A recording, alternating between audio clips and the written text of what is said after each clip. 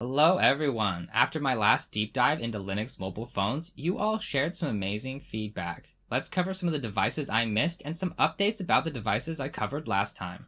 The SHIFTphone 8 is easily one of the most interesting devices I forgot to mention in my last video. They're building a modular device with repairability in mind. With over 13 user replaceable modules and hardware kill switches, these guys are taking hardware repairability to the next level. The device runs an Android 14 based operating system, but it does promise good ROM support for Linux enthusiasts out there. This device is just begging to have different operating systems loaded onto it.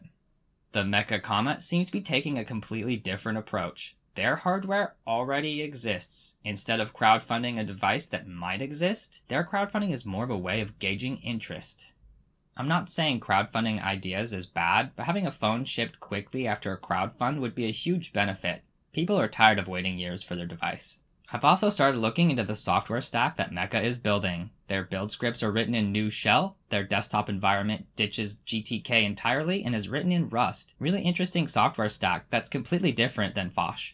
Just a quick correction from my last video, the FLX1 by Fury Labs does apparently have good T-Mobile support in the USA. While I can't independently verify this, I can say the developers at Fury Labs are easy to get a hold of and more than happy to answer your questions. As long as you're okay with an Android bootstrap approach to get modern Linux up and going, this is a fantastic option. If I had $550 spare, I'd certainly pick up one of these devices to play with. For those willing to flash their own devices, Postmarket OS works really well on the OnePlus 6, OnePlus 6T, and Google Pixel 3a. While these aren't out-of-the-box solutions, with a little know-how, they make for a great daily driver.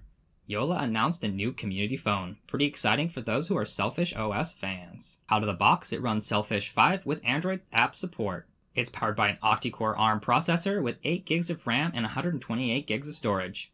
This is pretty decently spec'd for its price. If you're in the USA, it's always smart to check the LTE bands to make sure that it'll actually work on your cell carrier. From the modular design of the SHIFTphone 8 to Jolla's new community device, the mobile Linux landscape is really heating up in 2025. Thanks for watching.